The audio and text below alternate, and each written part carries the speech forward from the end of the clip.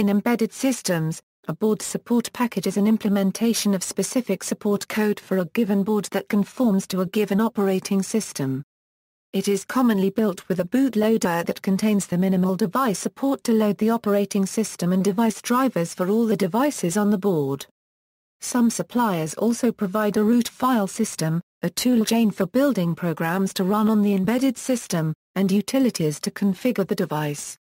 History: this term has been in use since 1981 when Hunter and Reddy, the developers of VRTX, first used the term to describe the hardware-dependent software needed to run VRTX on a specific hardware platform.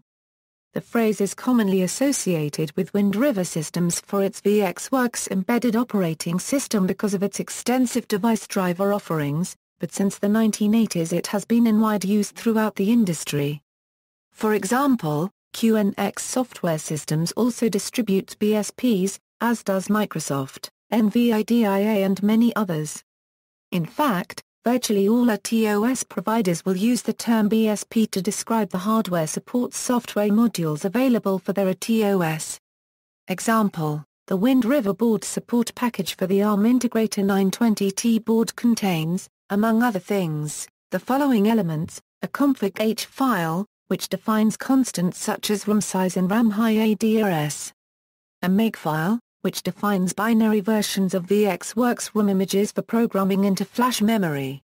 A bootram file, which defines the boot line parameters for the board. A target ref file, which describes board-specific information such as switch and jumper settings, interrupt levels, and offset bias. A VxWorks image. Various C files, including FlashMemCA the device driver for the board's flash memory, PCI IOMap shows CA mapping file for the PCI bus, PrimeSol TTY driver, syslib CA system dependent routine specific to this board, RAMinit RAM initialization module for the board. Contains entry code for images that start running from ROM. Additionally, the BSP is supposed to perform the following operations: initialize the processor, initialize the bus, initialize the interrupt controller, initialize the clock, initialize the RAM settings, configure the segments, load and run bootloader from flash,